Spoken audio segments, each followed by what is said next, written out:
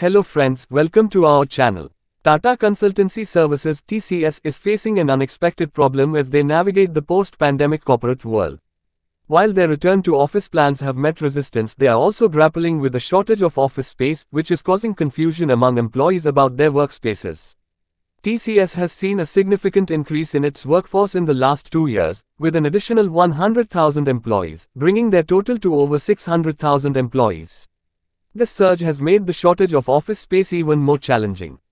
One major issue contributing to this problem is the discontinuation of what TCS called Occasional Occupation Zones (OOZs). These were dedicated temporary workspaces available across various TCS offices. With the removal of OOZs, some employees are now left with no choice but to work in hallways and lobbies, which is far from ideal, especially for extended work hours. TCS is encouraging employees to return to the office for a full 5-day workweek, ending work-from-home arrangements for some teams. However, employees are now being instructed to return to the offices assigned to them, rather than choosing the office closest to their homes. TCS claims this is to streamline the return-to-office process due to variations in office capacities.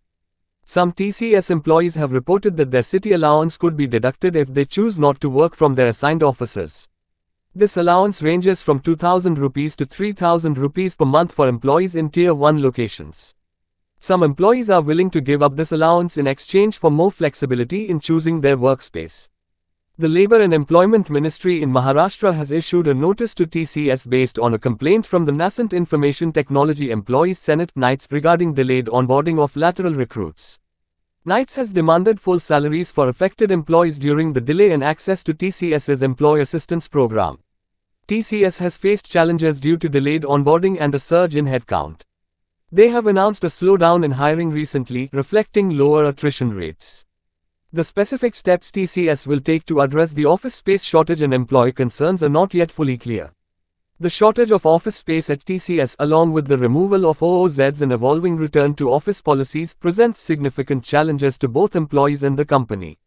Finding a balanced solution that meets employee needs, provides work flexibility, and optimizes office space is a task TCS is working on in the transition to the post-pandemic working environment.